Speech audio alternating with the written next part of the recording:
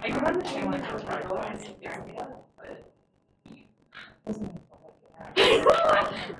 Which class? botany.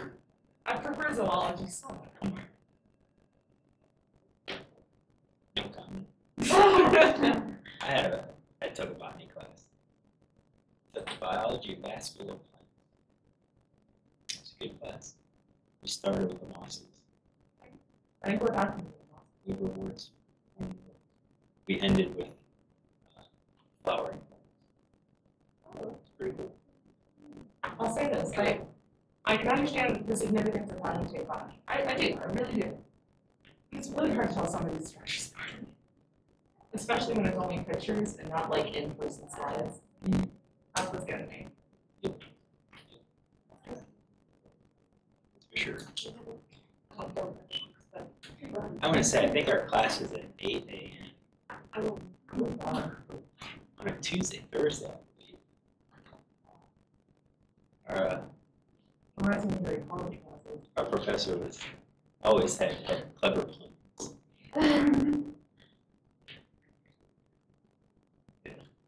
Interesting. All right, so exams. I'm going to take a look at them for questions that a lot of people missed or consistently missed, so I can double check just to make sure the answer key is correct, and so forth. Did everybody remember to take the lecture? For the most part. Oh, it's a long time. We got the lab practical today, so we'll do the same thing. I'm going to wait till everyone takes it, and I'm going to look through it. They have something on Blackboard called like an item analysis, and I don't pay attention to like the predictive ability for the grade. What I do is look to see the average grades for the questions and look for ones where like the average grade is less than 50%, because then that suggests that maybe the answer key's wrong, or maybe it was I'll say a deceptive question. It's like, well, maybe it's pointing here, maybe it's pointing there, that sort of thing. And I'll kind of make a ruling on those questions, but we'll look through those. Also, on the lab practical, there are questions where I ask, what is the name of the parasite? All right, what's the genus? I can tell you that if you give me the species, it will automatically be marked wrong, because I only put in the genus. That's what I asked for in the key. But when I go through and actually look at it, I will look at the answers. And again, if you give genus and species, you'll get it marked correct. If it is a misspelling of the genus, as long as it's close to the spelling, I'll fix it. Capitalization is typically ignored. It just depends on how I make the keys. So we'll look at those. We finished up the Nematode introduction. That quiz is posted. I put the due date Monday at 11:30 at night. So you can kind of, now that as we're finishing up the platyhelminths, we can kind of start shifting to the nematodes, start reviewing the introduction. We'll see some of these structures in the lab, all right? And as you look through it, I want you to remember and kind of compare it to what we've seen in like the platyhelminths, all right? I won't ask those questions on these tests or the quizzes, like, hey, how is this different from the platyhelminths? But those are good, like, final exam questions. So if you kind of start doing some of those comparisons and adding a spot in your notes that says, hey, this is completely different from the digenes, it'll help you study when you go back and actually start reviewing the platyhelminths again, or start reviewing the nematode section again. All right. So what we did was we did the introduction, and then we said next up is the diversity. What I'm doing with this diversity is breaking it up. So instead of having, 100-slide presentation, I've broken it up into invertebrate hosts. So these are the parasites where the adult parasitizes. Typically, the adult could be the juvenile. Parasitizes an invertebrate host. We're going to have vertebrate hosts, a diversity of vertebrate hosts, but those are further broken down, because with our vertebrate hosts, we're going to have those parasites that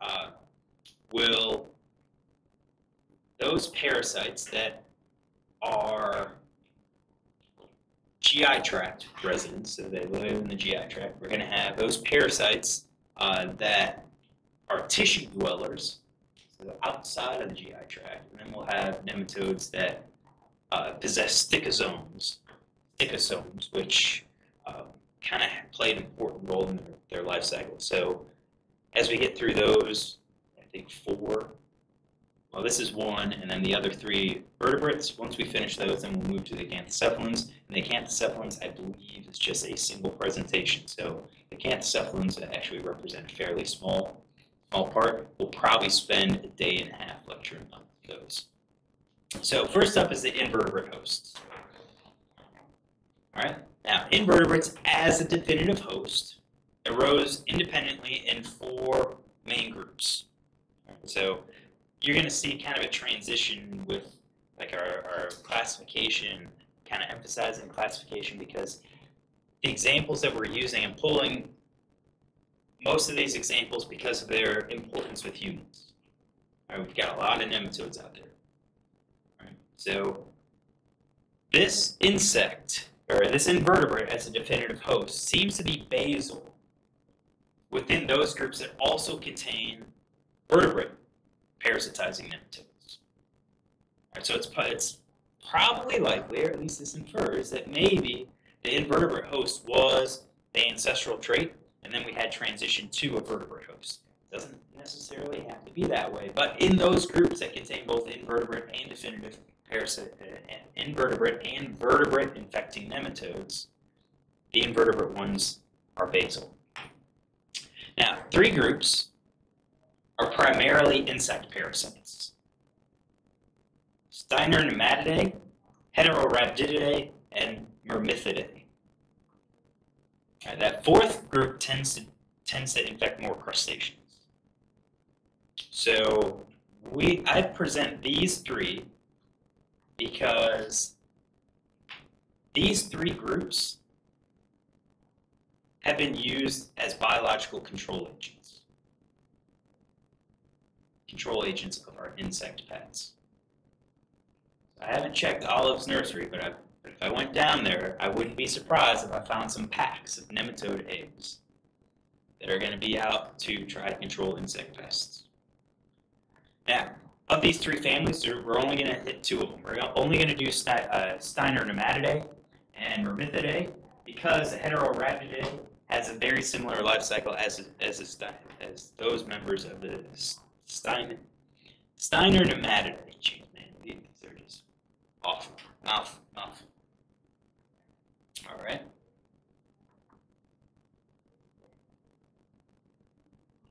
So we're going to basically do 2 things.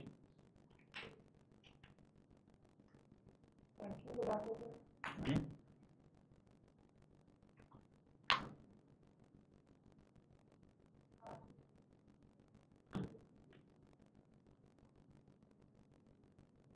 I would guess we could find some of these here, if we want. Ready? All right, so we're going to start with the family Steinernema. These are entomopathogenic nematodes. So these are these parasitic nematodes that infect the insects. All right, they are used as biological control agents.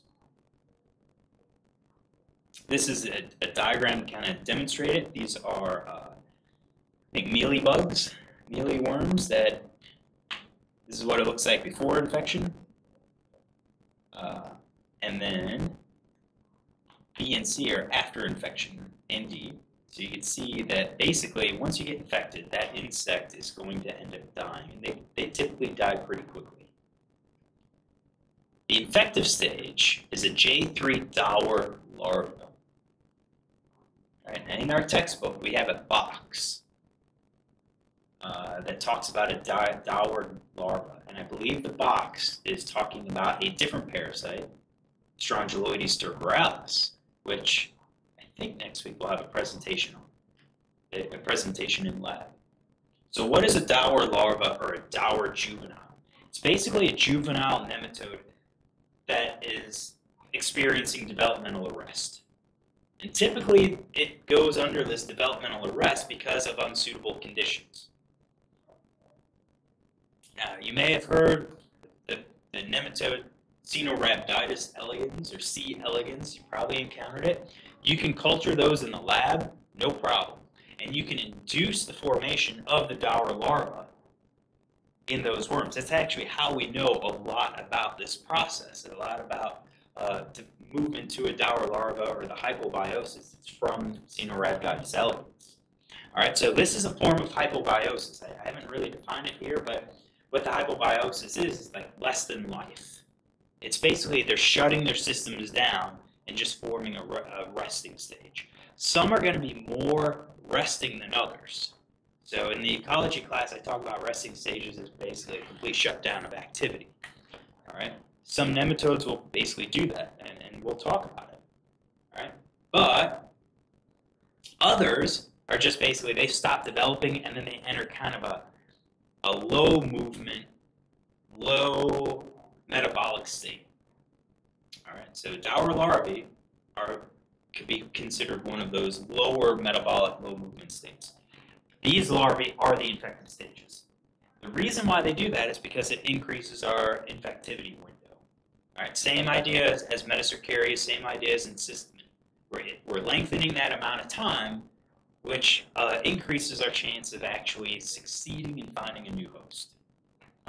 Now these nematodes, members of the Steinernema, as well as the Heterorhabdidae, possess symbiotic bacteria in their gut. All right, and this is a true form of mutualism. All right, what's mutualism? It's our symbiotic relationship where both parties are going to benefit from this relationship. So for the nematode, they're going to benefit because they utilize those bacteria as a food source. And you could say, well, hold on. If they're living in the gut, how is that a food source? You'll see. You'll see. They feed on it. Some of these bacteria survive the gut. The bacteria benefits because it utilizes the nematode as a vector. All right, so here's a vector. Here's a new term. Well, not necessarily a new term. Go back to the very first presentation where we introduced definitions of all of those parasitological terms. That vector is the transmission agent. So our bacteria are going to use the nematodes to get from one host to another host. Why is that important? Because the bacteria are going to actually live and feed on the inside of the host.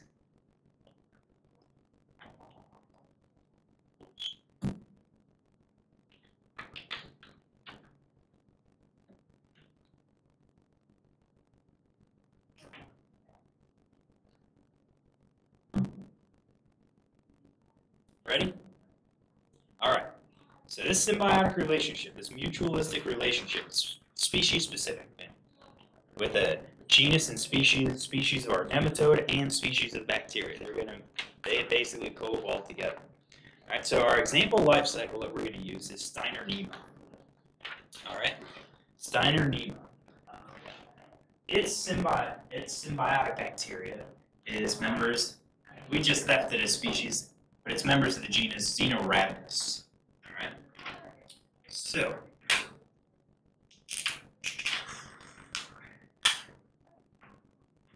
this is going to be a different life cycle, different diagram.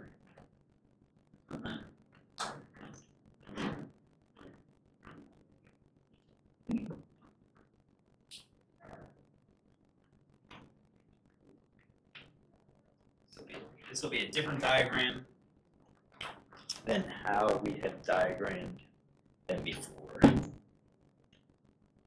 So, also, open up the size for anyone that's watching. All right, Steinernema.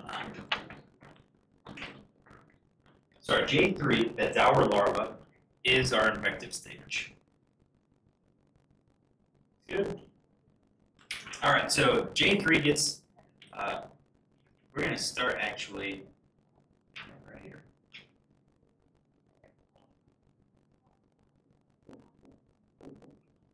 Dower J3s.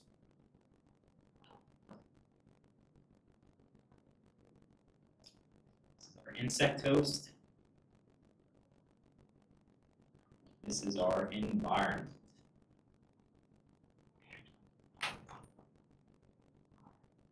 Okay. So our Dower J3s are going to get into an insect. They can be consumed. They can enter via the anus or through the spiracles.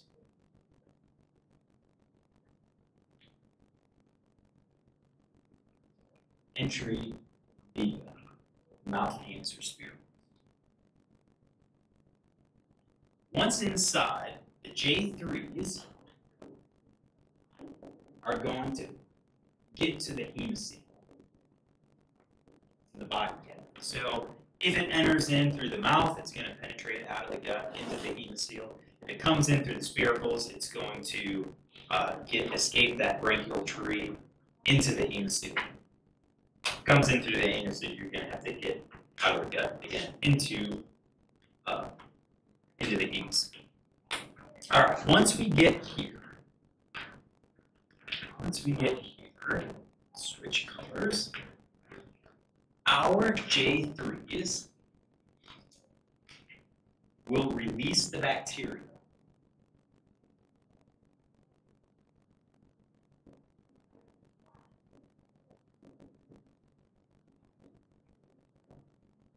That's in our hemocoel. The bacteria are going to replicate. And they're just going to keep replicating because what has happened is that they are feeding on basically the tissues and the tissue fluids of these insects. So we've got replication going.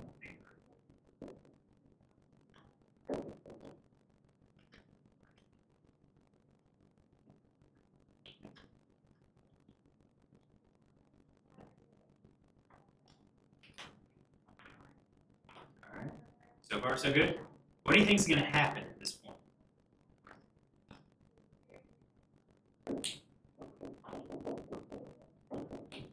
This is ultimately going to kill the host. This is what ultimately kills the host. That's not the only thing that's going to happen, is because these bacteria, as they're replicating, will also release antibiotics.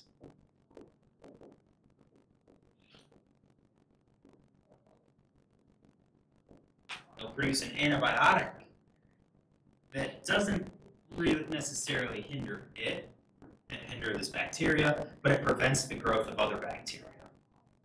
So that's a good thing, because the bacteria are able to grow, replicate, all right, do all that other stuff. Now, what about these larvae? So the J3s. Well, the J3s got in there. They release they release those bacteria. They then are going to molt to the J4. Then they will molt to our adult stage.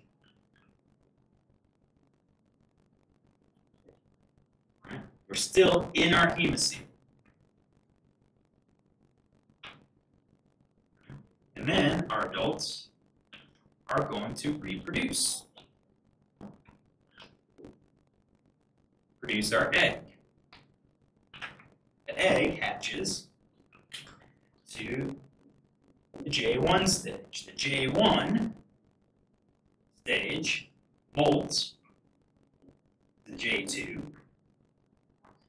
J2 stage molts to the J3, which then molts to the J4, to the adult, and so forth. So overall, what's happening is this nematode inside this hemocoel is replicating, growing, replicating, and feeding on the bacteria that is inside and replicating itself. All right? We see 1 to 3 generations of the nematode inside the host. we see 1 to 3 generations. So the egg never leaves. The egg comes out, the egg hatches, releases the J1, J2. All of this growth and reproduction requires energy. They derive that from the bacteria that ultimately kill the host. Now, there is a trigger, though. All right, there's a trigger where, for some reason, the nematode is going to know things are going downhill. Because you kill the insect, bacteria are going to consume all that's out there, food source is going to decline. So then what ends up happening is some of these J2s will transition to a dour larva. That's a molt. And these dour larvae that then escape from that dead body get into the environment where they can hang out until they find a new insect.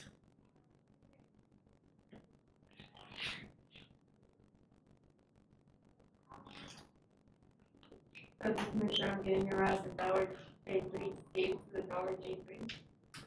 Yeah, dour J3 escapes from the host, and now we're out in the environment. Okay. Yep. Yeah, J3 escapes, and we're now out in the environment. Yep. So which organism releases antibiotics? Or bacteria. The bacteria.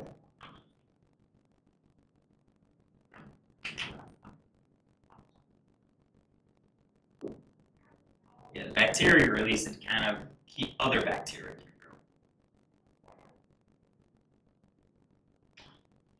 All right. Questions? Yep. Did we use that antibiotic? Uh, we know that they use them. Good question. I'm sure some people have looked at it. Yeah. We do use Steinernema as a control agent on these eggs. But so they have the bacteria. So these worms, these nematodes, are feeding on the bacteria. They have the bacteria in their gut.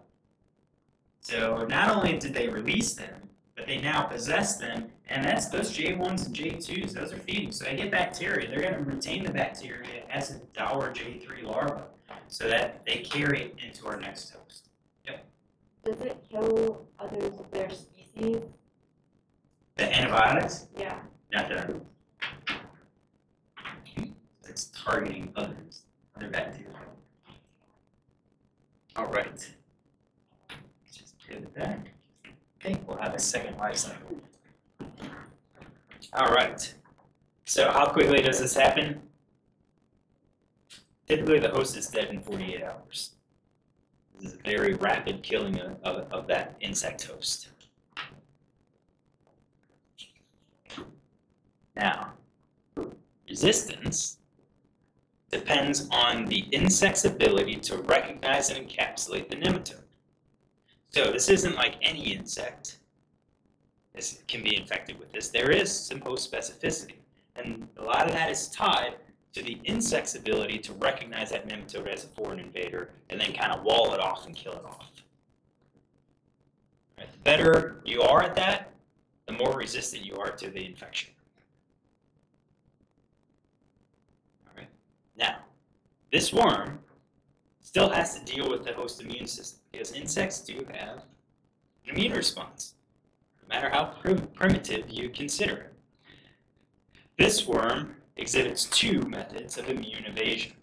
We are going to fix that.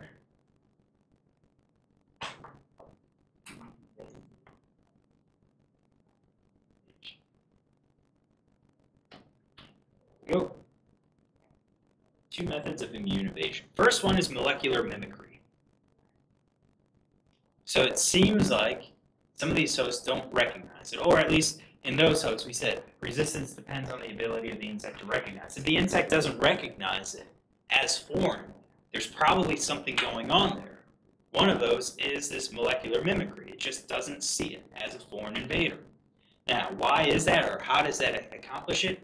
It's been proposed, and it's been kind of reappearing in these textbooks, that it's possibly associated with that lipid layer of the cuticle. So the lipid layer of that epicuticle, because that is where our lipids mostly composed. that layer. And the second thing is that these worms do suppress the immune system.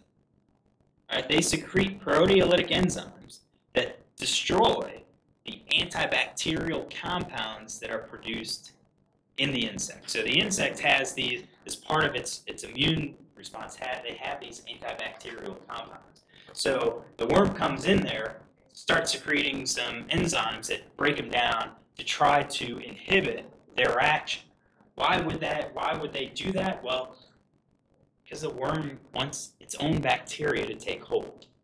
So they're kind of giving the bacteria a leg up, giving them a little bit of help to get established until they get to the point where they ultimately just kill the host. Now, this enzyme is specific for the various host species. This is also one of these things that kind of confers host specificity.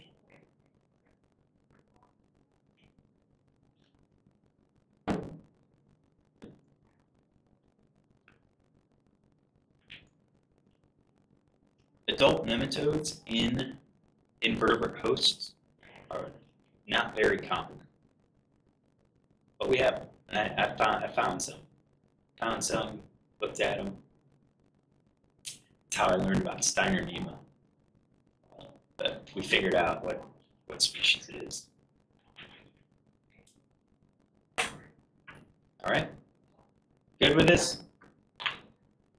All right, so this life cycle pattern, all this stuff also applies to this Heterorhabdidae, so we're not even going to talk about it. We just do Steinernema. Members of the Myrmithidae are a little bit different in that they are only parasitic as juveniles. So they will have to leave the host before becoming an adult. And this typically results in the death of the host. So what does this sound like?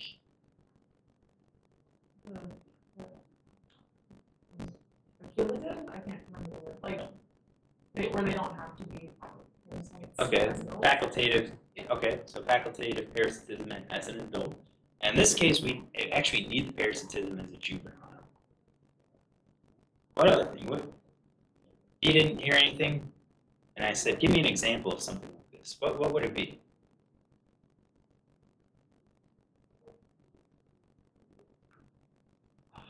Disappointed. A xenomorph. What's a xenomorph? From alien. From aliens. Where do you think they got the idea? Parasites. Right? Guy must have sat in parasitology. It's a good one. All right, but as we'll see, this pattern is very similar to the life cycle pattern of the Nematomorpha. So different file.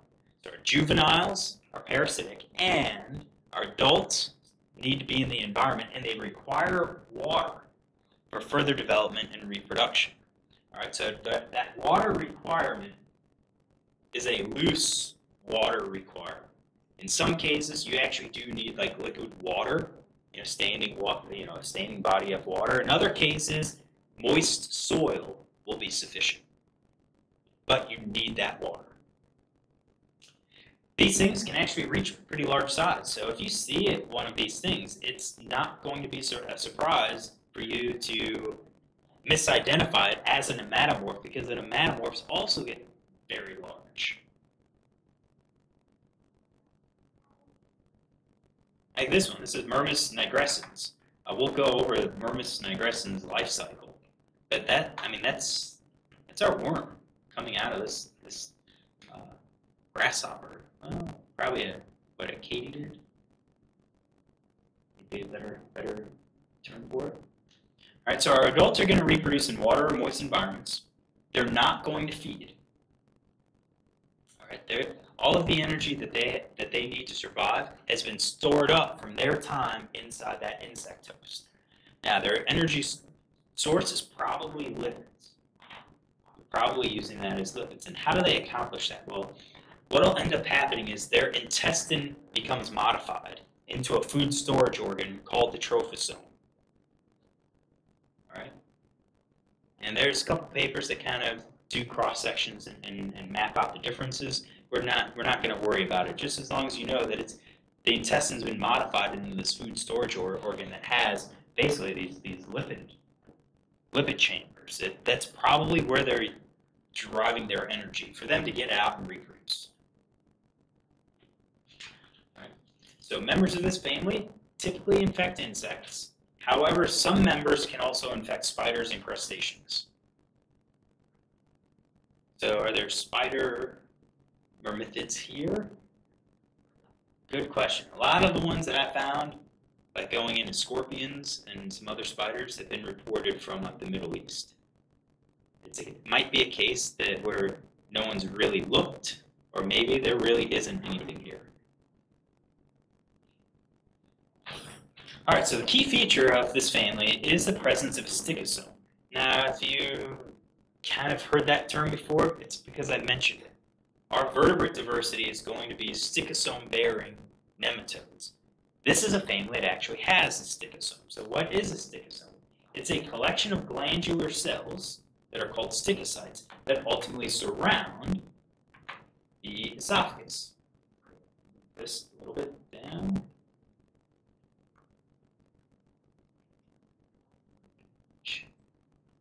Go. That's better.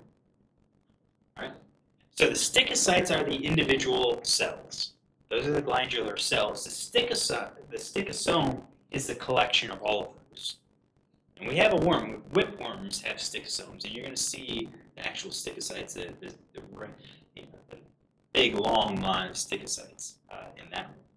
Now, in this family, our sticosome is going to be composed of either 4, 8, or 16 sticocytes, which is much less than what's found in Trichuris trichura, which are the whipworms.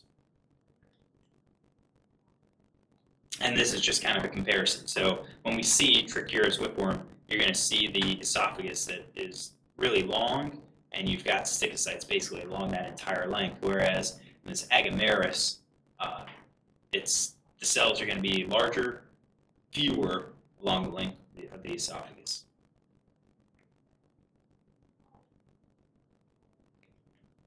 These juveniles also have a protrusible stylet. It's likely used in penetration of the host. So we've kind of mentioned stylets in our platyhelminths. Some of our cercaria have the stylets. They're used in penetration of that host. So these guys do have a stylet. Some free-living nematodes have stylets as well. Now, there's 3 main life cycle types in this family. There's an aquatic cycle, and then there's 2 different terrestrial cycles. All right, we're going to go over 2 of them. We're going to go over an aquatic cycle, Romanomermis, culcivorax, and then for one of the terrestrial patterns, we'll go over Mermis nigrans. We don't have an example of that second pattern, because you'll see the pattern's basically the same. It just, there's a different trigger for getting the females up to deposit eggs. That's really the difference between patterns 1 and pattern 2.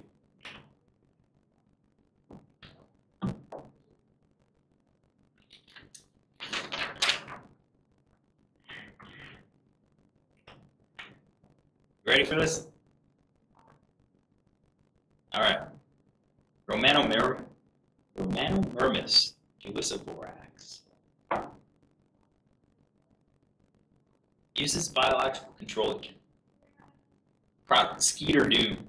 Great name, right? Skeeter Doom. I wish I could find some of this. Obviously, it was used only a short time. You don't typically see it. I think some chemical control is a whole lot better. But if you want to avoid dumping chemicals in here, you can raise some of these. All right. So, what is our life cycle? Over our life cycle. This is our aquatic life cycle. Hopefully, you can guess that our host is going to be mosquito.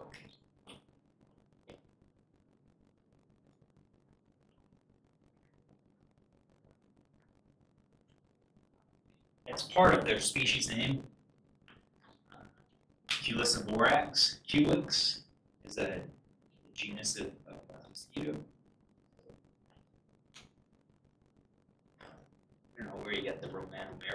Romanomermis. But, all right, life cycle.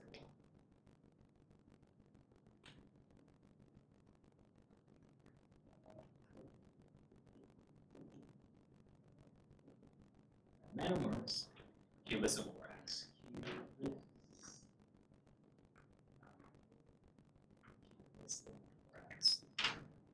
We're going to be back to a more normal life cycle pattern right now. All right, so our adults, non-feeding,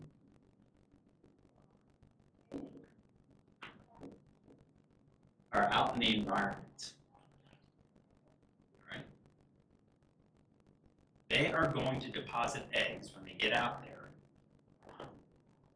And it takes about 7 to 10 days. Of course, temperature dependent. Right? So cooler temperatures are going to lower temperatures. And by the way, if you see any of this stuff, I got loads of mosquito larvae in my pool right now. So if someone wants to dump it in and see how effective it is, free spot to try. All right, anyways, we got eggs. 7 to 10 days, eggs start to be produced. All right, the eggs are going to develop. So inside of our egg, we will have a J1, and then it develops into a J2 stage. All right, this transition is going to be temperature dependent. All right, temperature dependent, and it needs water. So these eggs depend on water.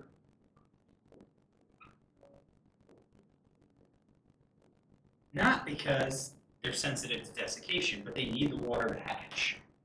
All right, so if these eggs get deposited and all of a sudden, water levels drop and it ends up being dry, the eggs are just going to sit there because they are desiccation resistant, which is a good thing. You don't want these things hatching in dry environment because the juveniles are just going to die. So once we get to the J2 inside the egg, it is now ready to hatch to release these J2s.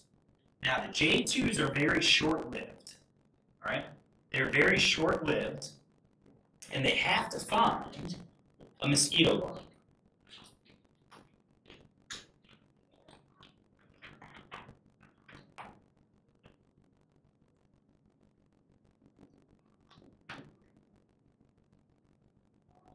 Very short-lived, they have to penetrate into a mosquito larva, and they go through the cuticles, so they probably go through the junctions between the cuticular plates.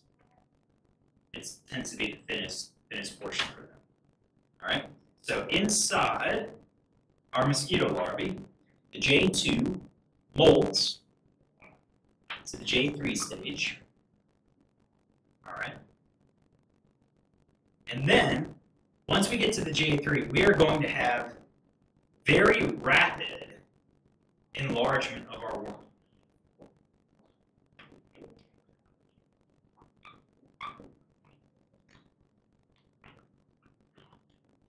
Rapid enlargement of the worm in our hemocoel.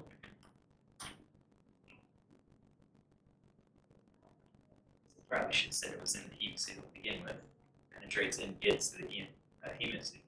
But we have rapid enlargement, and then once it gets large enough and it's ready, it's going to molt, but retain the J3 cuticle. So this will be like the J4 stage, but it retains that J3 cuticle. Yeah, we're good. We're still on there. All right. So once we have that now, our J4s can be released. And how do they get out? They're going to rupture and kill the host.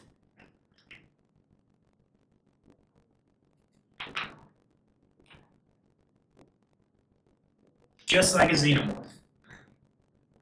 Rupture and kill that host. Now, that happens about 7 to 8 days post-infection. All right? So once we have the penetration into the larva, 7 to 8 days later, that larvae is going to be killed. Why so quickly?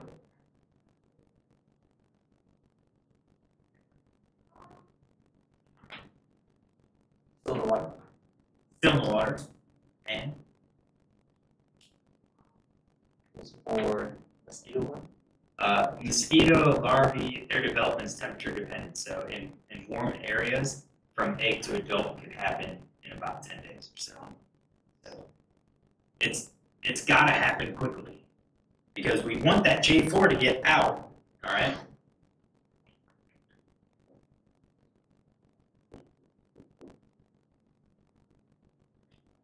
So J4 with the J3 cuticle, and then very rapidly it sheds that cuticle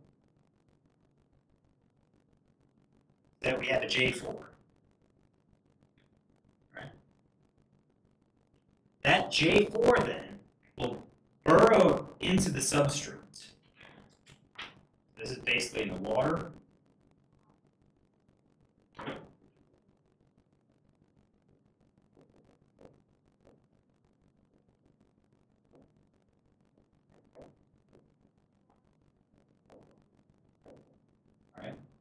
Burrow into substrate, and then once it gets into the substrate, then we will have our molt. So our adult stage, where they then try to find a mate.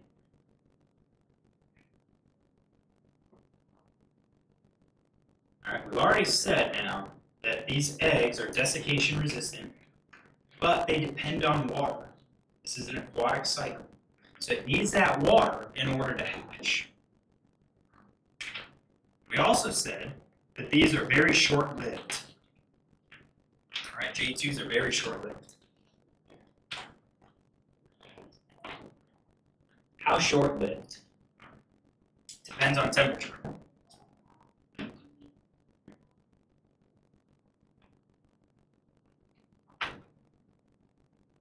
So it's less than 1 day at 30 degrees Celsius, which is pretty short. Whoa. It's temperature dependent, so it just be in a cooler area. You're right, I give you that. They can only survive 2 days at 2 degrees. Very short. Now, how do they find that mosquito larva?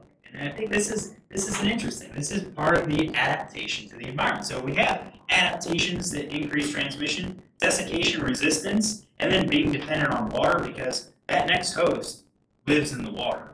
All right. So the other thing is that it doesn't look like these things are chemotactic. So you put them in, you tether some mosquito larvae to a place. They don't seem to go towards the mosquito larvae.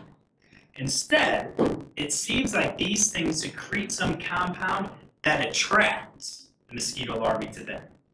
All right? What does that? Well, it's thought that the amphids do this. So what are the amphids? Glandular cells. What do they do? What is their second role? Phasmids are the related ones. What are they? So the glands that I think that you're thinking of are the stichocytes. Okay. They are what? And? Yeah, amphids, chemosensory organs. They're also glandular, so they can secrete some stuff. So things that this is one of the secretions. So the amphids seem, or might, secrete an attractant.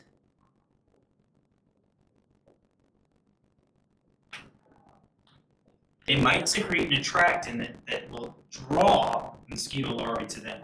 That's different from being chemotactic and finding their host. The other thing is that these things are negatively geotactic. And what was that one again?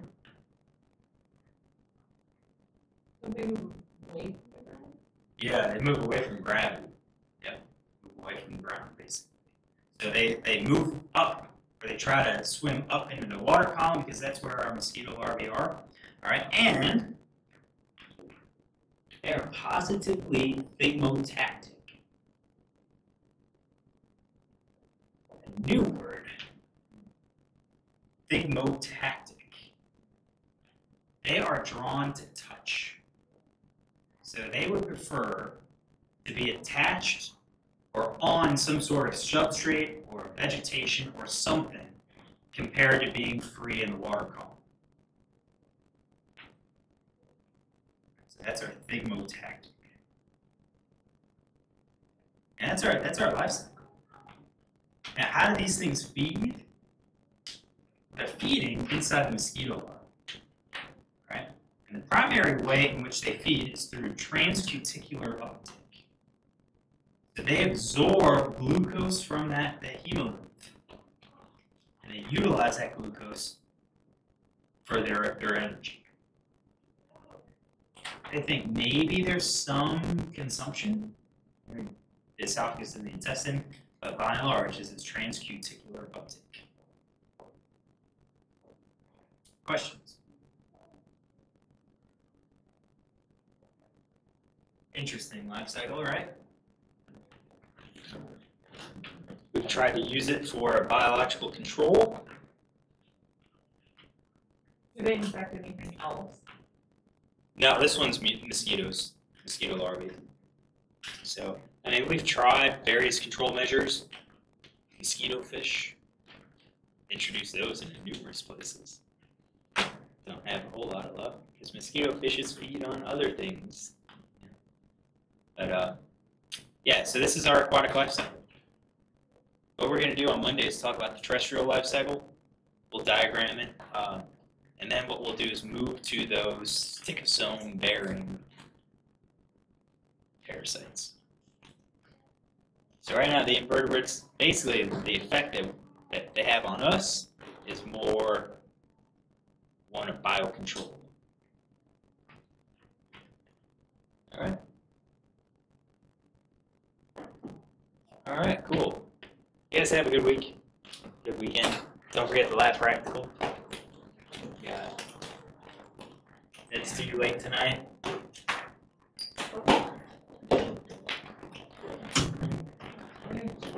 No guarantee that I will be awake at 11:30. So. No guarantee that what? That I'm awake at 11:30. So don't wait until then to start.